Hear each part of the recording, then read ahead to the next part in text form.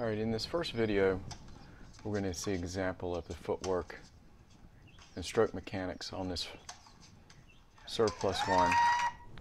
Alright, this is in real time. So second serve.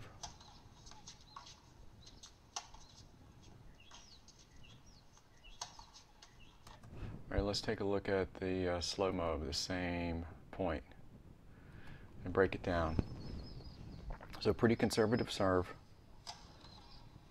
You can see where he's landing here, so he's got to collect his balance, get back into a neutral position.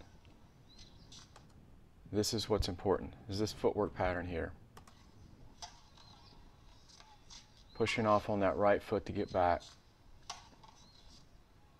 and then hitting and pushing off the right foot. But look, also notice the racket work. Let's go back. So this is important here. As he landed on his left, his right foot came around to push off so he can get back in a more neutral position. And then notice the footwork here, moving out to this ball and back, and then sticking that right foot in the ground so he can pivot off this foot. Because notice in his position with his chest, he's not going to be able to really, he's got to get his racket work going in this position. In other words, he's going to just get his chest around to this point, but then from here he's got to really stop his chest and he's got to get his racket closed and pointing toward his intended target, like here, while pushing off on this right foot to get that pivot.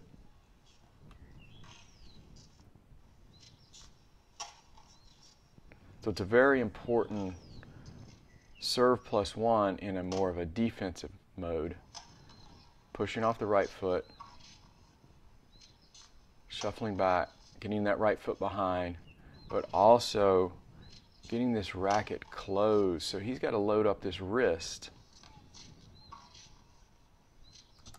See, the take back is pretty short. You know, he doesn't take it back behind his back. So he's got to get this wrist loaded up. There's the load right there. So he's getting the load on the outside of his body, not back here. And that's one of the key points. Had he taken the racket back further and had much longer time to load, it'd be very difficult to get this ball cross court. He needed to load it up quickly. So he loads it up right here on the outside of his body.